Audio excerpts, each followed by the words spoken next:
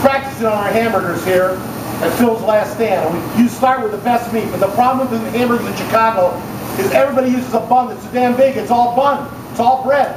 Well, I found the perfect bun. It took me 2 weeks, but it's soft and moist. We don't have to steam it.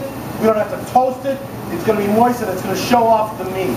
And we're going to use great cheeses with it. You're going to love it. And take a look how beautiful these burgers are. Look at that. Isn't that beautiful? Plain broil. Yeah, baby.